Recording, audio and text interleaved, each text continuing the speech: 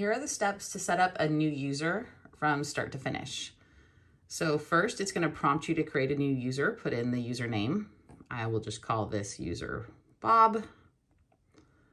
Next, you select the language. We're going to stick with English.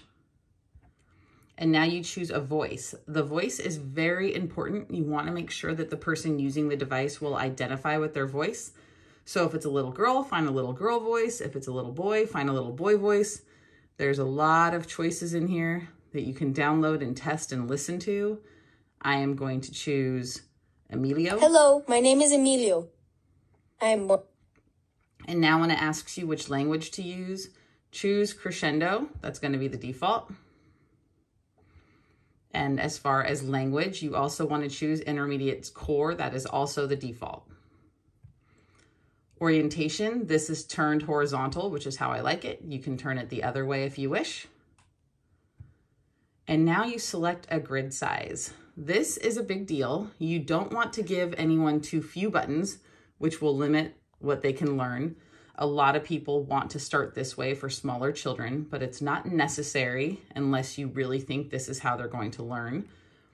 One of the recommended setups is 6x10, which is this, and has lots of language to choose from and learn from. If you're going to go with a bigger grid, maybe 4x8 or 5x9, it is good for your little one, but ultimately you know what is best for your child.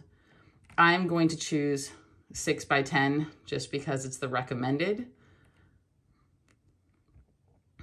I don't need to include any of these right now. Later on, you might choose those, but it's not necessary. And there's our welcome screen.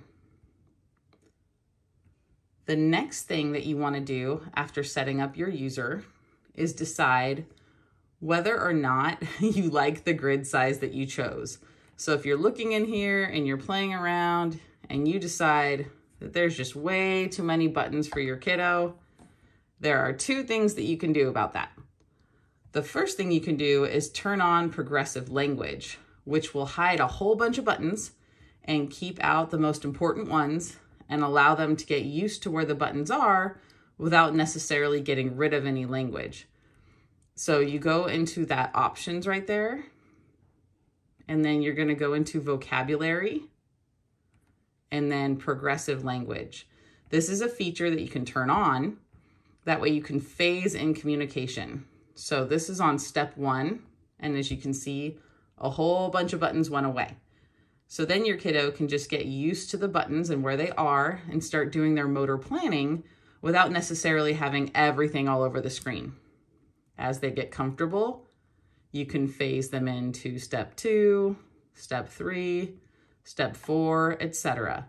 This is not a requirement. This is optional, but it does help some people. Other people decide that they don't like this grid at all, that it's going to be overwhelming for their child. And so you can just go ahead and change that. Go back into options. And then you want to go to appearance. And you see default grid size. You can change that. You can play around and see what they look like. You can see, obviously, a lot of words go away whenever you go to these grids with bigger buttons. So don't limit your kiddo too much. I'm going to choose a 5x9.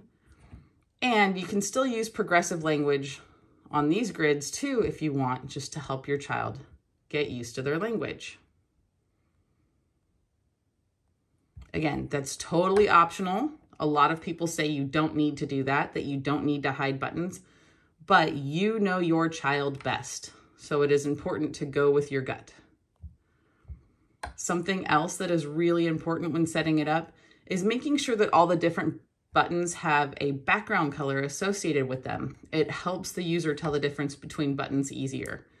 So go into options, go to appearance, scroll down to where it says background color.